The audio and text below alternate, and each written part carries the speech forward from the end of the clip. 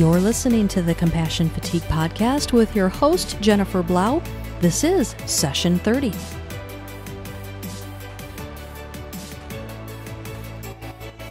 Hello and welcome, and thank you as always for joining me on the Compassion Fatigue Podcast. My guest today is Stacey Horn. She is a licensed clinical social worker and hypnotist based out of Colorado. Stacey is a personality expert, and she is here today to talk all about how personality and temperament can possibly play into compassion fatigue and what we can do about it. Stacey is particularly passionate about helping introverts restore their energy, and she currently works with individuals, groups, and companies to discover how their inner kinetics are the foundations for a lasting solution to people problems and challenges, focusing on the individual's core strengths and how those can benefit and strengthen the group. Ladies and gentlemen, please welcome Stacey Horn. Hi, Stacey. Welcome to the Compassion Fatigue Podcast. How are you? Good. Thanks for having me, Jennifer. Absolutely. So I am so geeked about this conversation today. I think this topic is just really fascinating, and I think it's going to help to shed light on people like me and my audience members and why we do the things we do. We are so compelled to help animals, but sometimes that can get us into trouble and we can end up kind of burning out or end up with compassion fatigue, hence this podcast. And hence this really cool topic. And that is all about our own personalities and temperaments. But Stacey, I think a lot of times those words get used kind of interchangeably. Can you start by telling us the difference between personality and temperament? Yes. And as you started out, I think it's important for us all to understand who we are and what drives us, what motivates us. And I think for your audience, I think some of that understanding will certainly help in managing emotional reactions as well as understanding oneself. And yeah, there's a lot of information out there. Some of it's really good. Some of it's really tied to specific psychological theories. But basically, temperament is our inner design, which honestly has been observed and studied for 2.5 millennia. It actually shows up, and I am in no way a scholar, but it actually shows up very early in one of the books of the Bible, Ezekiel, as the 4 faces of humanity. So it's been being observed since then. But temperament is our core strength. And nurses actually can see it in infants in the nurseries and pretty much guess about 80% accuracy within 24 to 48 hours after birth by looking at how babies respond. So this is our wiring. It's present from birth. And we believe that it doesn't change. Babies who are SP temperament are very active. So I'm going to stop you right there. Okay. What is S, for those who don't have psychology degrees, yes. What is SP, what does that stand for? Okay. So temperament is looking at 4 aspects. I'm going to focus on 2 aspects right now, which is the core. One is S, which is sensory, people who take in information through their 5 senses. And T, which is people who take in information through a gut sense, a 6th sense, if you will. And the second aspect of that is draws from 2 different areas. P is perceiving, is how it's being seen, judging or perceiving, J or P. And that is actually, everyone does that, so we just call it J and P. But someone who is SP is someone who takes in information through their 5 senses and also likes to keep their options open as far as decision-making. Lifestyle preferences, J and P. And so that's someone who is a little bit more relaxed, very spontaneous, in the moment. A lot of crisis workers fall into that category or are wired that way. The second is SJ, which is sensory, taken through the 5 senses. And J is driven, like to make a decision and move on. Feels a sense of pressure in their gut most of the time to move. NT, which is intuitive, taken through a 6th sense. And this one actually has a tie to decision making. Decision making is either analytical, make ABC, those are the facts, and we move on, or it's all of that decision making, analytical, and how do I feel about it?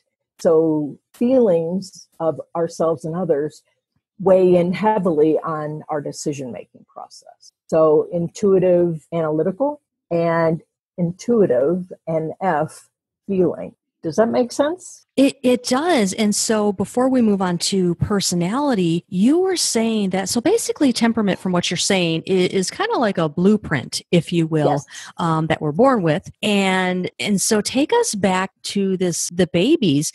I think you were starting off saying that SP babies are very active. So these are your kind of, wiggly babies who are very alert and active at birth. And so what are the other types? SJ, which are often seen as fretful and fussy. These are folks who are, as I'll explain a little bit more, who end up being pretty duty bound. So a lot of may often have stomach issues, and there's a little bit more pressure. So fretful and fussy is the way we begin, and often that plays out through life. NT babies, which are often tech people and engineers, are very calm, very observant, all about their heads. And NF babies, which I believe they're to be a pretty high people showing up in your audience in particular, are alert and very responsive, very sensitive to other people's emotions, about people and about relationships. Would that include animals as well? It certainly does. Okay, yeah. So it's just relational in general then. Yes. Cool. So did that clarify it at all? It's kind of complicated. Yeah, I think so. And I know each and every one of my audience members is going, okay, I might be an SP, or I'm pretty sure I'm an NF. We'll get to that later, but I think you're right. Probably a lot of this audience are going to be NF personality types or temperament types. And so now let's talk about personality, because that's a whole new ballgame, right? That's different than temperament. Yes. And this is where a lot of the confusion is, and this is where a lot of models, psychological models out there focus on. But personality is the result of life experiences, parents, family experiences, trauma, which all become layered onto our temperament. But it always goes back to temperament is the core, and that's when we're aligned with our core, our mission, our values, our urges and preferences. That's where we can be the best we can be. Our personality can evolve and develop over time and history. But when people go back to their core temperament, that's where they truly find their fulfillment. And that's typically, and live in their strengths. And that's where people, and I believe a lot of your audience are saying, yeah, I know that this is my calling. This is my passion. This is where I'm coming from, and that's why I do what I do. Oh yeah, I think for so many people, it's more than a job. It's more than a volunteer position. It like you said, it really is a passion, a calling. Mm-hmm. So there's typically no coincidences when we fall into some of these careers. I'm going to throw out another couple of words that not everybody recognizes, but can you explain the difference between introversion and extroversion, or an introvert and an extrovert? Yes. This is another aspect that's really misunderstood. If you do a Google search, you're going to come up with millions of hits on this. But many people think that introversion or extroversion is about how social we are or not. But what it truly is extroversion is about getting our inner energy restored from other people and from the company of others and things outside of ourselves. Often need introspection as well. But extrovert is actually, this is an extrovert world. It's 75% of the population fall into extroversion. And introversion is about getting energy from inside ourselves. And it means typically some solitude. It means spending time getting lost in a book or a movie possibly. But extroverts, there's like an electrical cycle. Extroverts give energy to other folks, and they draw energy from other people as well. Introverts give energy, but we have to go inside to restore our batteries. So small talk, party, social chatter can be very draining for an introvert, but very charged up and exciting for someone who's extroverted. And introverts are about 25% of the population. And so how, this is something I've always wondered, how you say that it's not so much about being social, but how would you describe someone that views themselves as an introvert, but loves to be surrounded by nature, wildlife, animals, that type of thing? I would say that makes perfect sense because, again, that would be connecting with nature, connecting with animals could be a very soothing, restoring experience for an introvert. Okay, so it's not necessarily being alone. No. It's not being surrounded by other humans. Typically, yes. Yeah. Okay, I think that makes a lot of sense. Yeah. And so you touched on this a little bit, but do you think that there are certain personality types or temperament types that tend to be drawn toward helping professionals or helping professions such as animal care? Yes, I do. In really thinking about it and listening to some of your podcast, I kind of did some additional research, and I believe that a lot of people who are drawn to animal care, one, I think there's probably going to be a little bit higher number of introverts. And I also think that a lot of NFs, intuitive feeling people, are drawn to animal care. I think SP temperaments are going to be drawn to animal care, in particular rescue and some of the more exciting in the moment pieces of the work. So your animal rescuers, your animal control officers, people that love that adrenaline rush. Exactly. Okay. At least that's my imagination, but I've got a pretty educated imagination at this point. And there's also people who are SJ.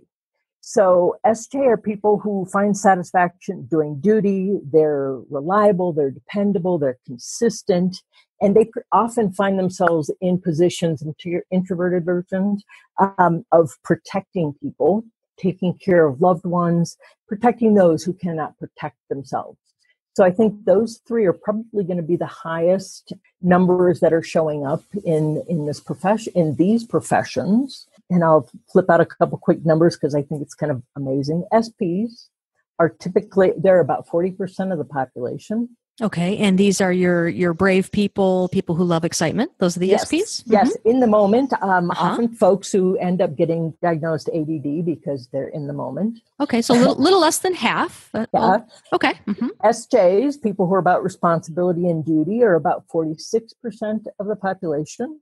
NTs, which I think there's going to be a smaller amount because they're more analytical and typically are not really warm and fuzzy people, so won't be as emotionally available as I find most people in the animal care industries and professions, are about 8%. So again, a pretty small percentage. And NFs, I believe, are probably pretty plentiful. And that's actually about 6% of the people who've taken these type of assessments. Okay, so it sounds like what you're saying is the NF type personality, while it's fairly rare in the general population, you're speculating that it's probably the majority in the animal care field. Yes, that's interesting. That's my guess. Okay, yeah, I think I would have to agree with you there. I think that makes a lot of sense. Yeah, and again, it's because it's a calling. Yeah, absolutely. And so there's also, you've been talking, I believe, about and we're going to get a little psychobabbly on you for just a second. Bear with us. So I believe you were talking about the inner kinetics adult temperament key. Yes. Is that correct? So yes. I know that there's that, and then there's also the Myers-Briggs type indicator. Yes. Can you, without going overboard on the psychobabble, can you explain what those are? Yeah. Myers-Briggs is what many people are familiar with. It's been around pretty openly since I believe the 80s. And often when you go online, that's what you find. It looks at all four letters, which is important, which is useful. And inner kinetics looks at the core of the temperament. The other aspects are, again, explaining our design and our strengths. So interkinetics is the model that I choose because I believe that it's a way of understanding why we prefer what we prefer and act the way we act. So it's useful in understanding ourselves as well as loved ones, children, coworkers. So those are, again, it's just different ways of looking at things. But I find when we look at our core of who we are, we get the best sense of why we get drawn into doing what we do and often how we're going to respond. And so can you kind of break down the letters as far as like I versus E, S versus N, and what those mean? Yes. So the 4 aspects are I versus E, and that is what do we do to replace lost energy? We either connect with people or we go inside. Okay, so for my audience, energy is always an issue because a lot of us are running on empty. So does it matter if you're an I or an E, how you replace that energy?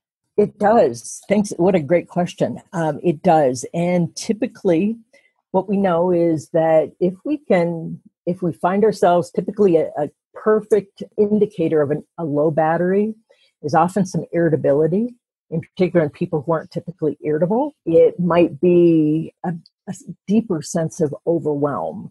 And often for someone who's experiencing that, if they're introverted, having 15, 20 minutes time by themselves to just be lost in their own head, go for a bike ride, go for a walk, all those self-care things that you talk about so often, can be enough to restore that battery and allow us to come back and continue whatever task or responsibilities we might have. Someone who is extroverted, who finds himself becoming irritable for no reason, considering, wow, if you ask yourself, where's my battery? You kind of get this funny little picture of a battery and how low or high it might be. And someone who is more of an extrovert, who finds themselves with a low battery, connecting with people is the remedy to restoring that. I'm very much of an introvert. My daughter is very much of an extrovert. And honestly, this sounds really crazy, but to help her restore her battery on the weekends, sometimes I take her to Costco. Wow. Because there's people, there's noise, and for her that restores her. And that would give me a stroke. That's amazing. Yeah. But that's how one of the little tricks that I've learned to help her manage. And she's only 9, so it's not like she could go do that herself. But so it's my responsibility to make sure that she does restore. And I think that's a powerful tool that we can use with our coworkers as well. And so it sounds like, from what you're saying, that in order to kind of restore our energy, it's really important that we look at self-care from a very personal point of view, right? So what might work for you and I, taking a walk, being with some animals, being in nature, that might not do it for people who are more extroverted. They might need more kind of stimulation. Exactly. It's so funny because we all go through the world and we kind of assume that everyone experiences it the same way. But what this body of research, observation, history, and as well as our personal experiences, we know that's not true. And when you start tuning into some of those differences, it really changes how we look at things, and it certainly can change how we take care of ourselves. Yeah. So let's move on to S or N. So S or N is how we gather information about the world outside of us. We take it in through our 5 senses, which is S, sensory, or we take it in through a 6th sense, which is intuitive. So I'm guessing that probably most of my audience, would you assume, would be N, since there's a certain energy between animals and people that I don't think everyone picks up? Correct. Okay. Correct.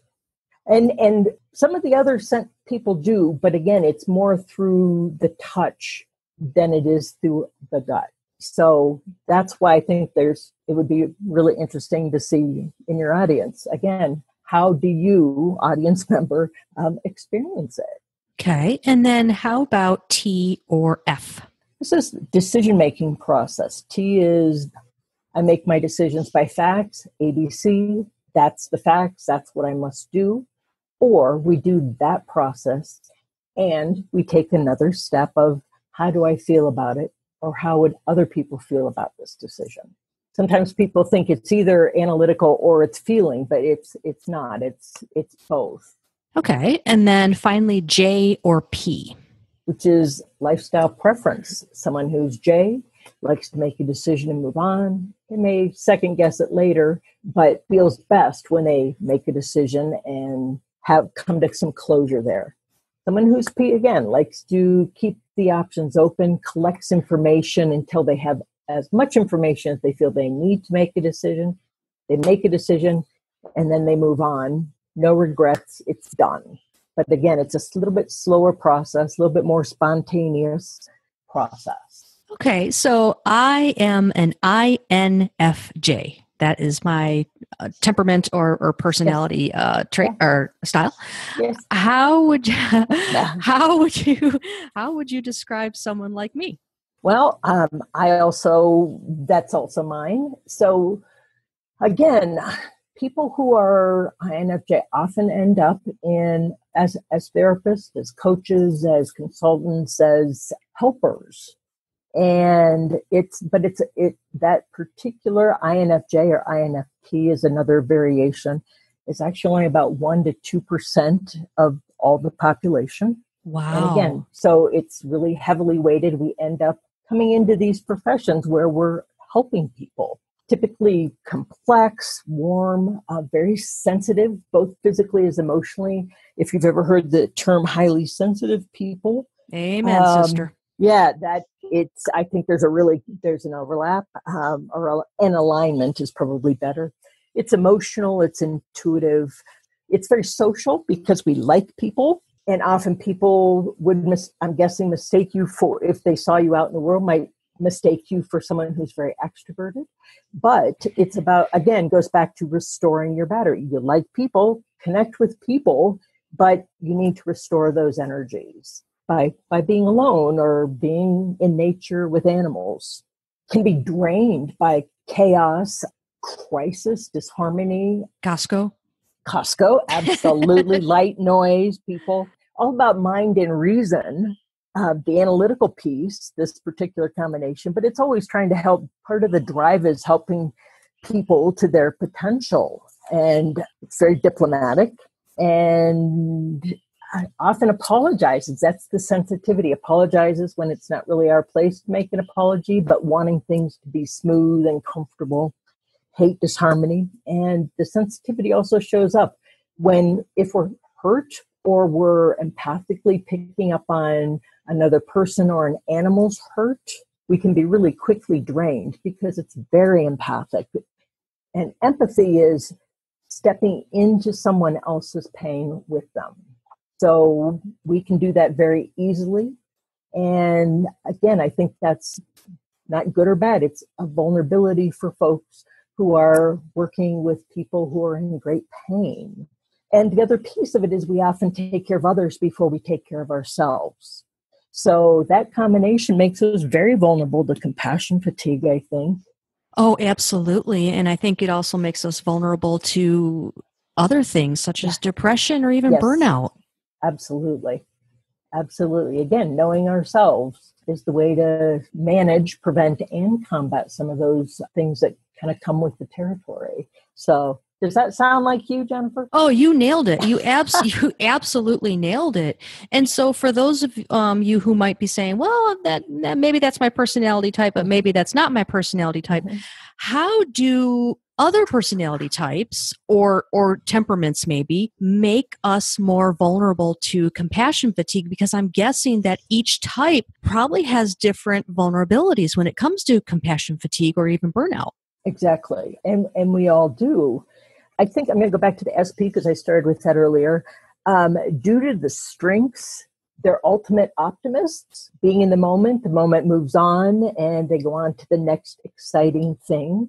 And I think when you see someone who's always, always optimistic and playful, become fatigued, it's often because they've also taken on some of the pain of someone else's, and getting them out, being physical, focusing on action is the way to help them move through it.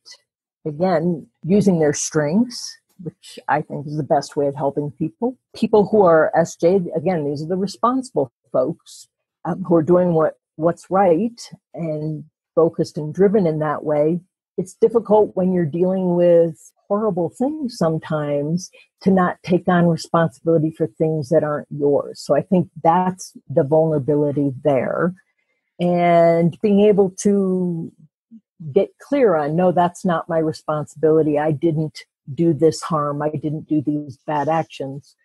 So maybe for them, it's more about creating boundaries? Yes, exactly. Okay. Mm-hmm. Excellent reframe. I'm a therapist. Yes. That's what we do. Yeah. And then for those who find themselves as NFs, again, that as you were expressing, the empathy, being trusting, being sensitive, being able to be, again, it's boundaries, but being able to be really clear on, is this my feeling or is this someone else's? Okay. And being able to contain that. I think often and teach people a lot about shielding. So that's, our personal bubble, being able to be clear of my personal bubble is about how I'm feeling, what I'm experiencing, as opposed to someone else's, and kind of learning how to protect ourselves. And when you're dealing with people who are in pain, when you're dealing with animals who are in pain, making sure that you aren't taking it on, because if we aren't clear about that, if we aren't taking care of ourselves, we're compassion, fatigue, burnout are going to be a constant companion. And so what do you think that supervisors or managers can do, because they are supervising or managing teams of, a variety of temperaments and personalities? What is something that you think they can do to help combat compassion fatigue within the organization? I actually think that understanding who they have on their teams is really important, so that they can support people in recognizing how someone is, what someone is experiencing, and offering them solutions like, go outside, take a walk. Why don't you go take some time by yourself, whatever is most appropriate for that individual. Developing culture in a way that people know that, oh my goodness, my whole team is experiencing fatigue as a result of these events or this individual experience, and making it okay to talk about it. Being able to say, hey, if you see someone doing this, or if you see this individual doing this, tell them to go take a walk. Tell them to, that they aren't responsible for it. Whatever, again, it's modeling and demonstrating self-care and making that part of the culture. And so again, when we talk about self-care, it's going to be very personal based on your individual temperament or personality. So for example, an INFJ, such as myself, is really going to need to kind of get away from coworkers and people in general, take a walk, be surrounded by wildlife and nature and things like that. But maybe your SPs are going to have to focus on action type activities, right? Maybe something that's more a little stimulating, more exciting to them. So it's really a personal choice, right? Yes. So how do you think that various personality or temperament types can protect themselves against compassion fatigue and burnout? I think the aspect of introversion, extroversion is one clue. How do you feel when you're around someone that you can clearly see as extrovert? Do you feel charged up or do you feel drained? I think that's one piece. Being able to check in, imagining, where's my battery at? I think that's really important. And that's actually introversion and extroversion can be a big sticking thing in the workplace. So that's an important aspect of being aware of that. But understanding, taking a couple breaths and breathing through what's causing frustration for you. Is it these terrible things that you've seen today or this week building up, or is it people not being responsible? Knowing yourself enough to say, okay, wait, I'm going to take a pause here. What is really going on? What is my gut telling me? And whether that's your physical gut, whether that's your intestines and digestion, or whether that's just a gut sense, that's going to give you a really huge clue as to what you need to do next to take care of yourself. And, and I'm speaking for myself, but also a lot of my own clientele. I think there is so much pressure with 75% of the world being extroverted. I think there's a lot of pressure to conform and to feel like you're kind of the odd man out if you're an introvert. And so I see a lot of people trying to force themselves into this extroverted little box. Big box. Yeah, big box. But not everyone fits in that nice little pretty box. And so it sounds like, if you are an introvert, rock that out, right? I mean, just accept yourself and find ways that are going to recharge you, not based on what society says you should do, because 75% are going to be recharged by going to Costco, right? And so you really have to Walmart. find, oh dear God. and so you really have to find what does it for you, what charges your personal battery. Yes. And again, I think it's really important to understand that you can actually recharge your battery as an introvert in 15, 20 minutes. And as you said, it could be with animals, it could be walking, it could be with one or two other people that we're really comfortable with.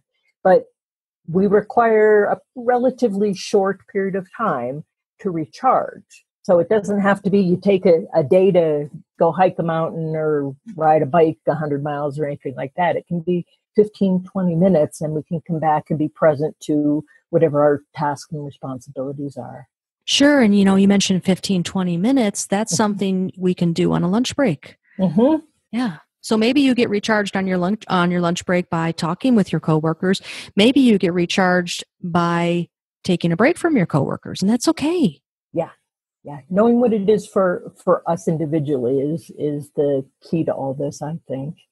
And so how can people learn about their 4-letter type? They can do it in lots of ways. There's lots of information on the internet. Although the model that I use and that I'm most believe in is interkinetics. And they can go to the website, which is raywlincoln.com/temperament key. And you can find out what this indicates, both your temperament, the 2 letters, as well as the type is. And then you can find lots of information out there about it. And you can find information by reaching out to me as well. I think you'll probably have it on your show notes, but my name is Stacey Horn, and my website is staceyhorn.com. Thanks, Stacey. I am definitely going to put those links on the show notes page at the CompassionFatiguePodcast.com. So for those of you who don't have access to your phone or computer right now, you can come back at a later time. And that's a free assessment, correct? Yeah. Yeah, it takes about 10 minutes. So it's it looks at who we are as a person as opposed to who we might be in the workplace. So I think that's an important distinction as well.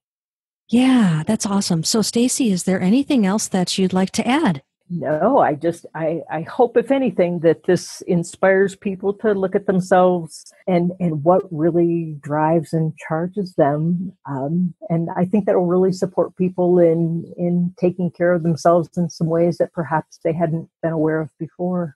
I agree, Stacey. And I think the more we can kind of look at ourselves and have some understanding of our kind of innate temperament and our personality, maybe the more self-compassion we can have for ourselves. And I think we could all use a little bit more of that, don't you?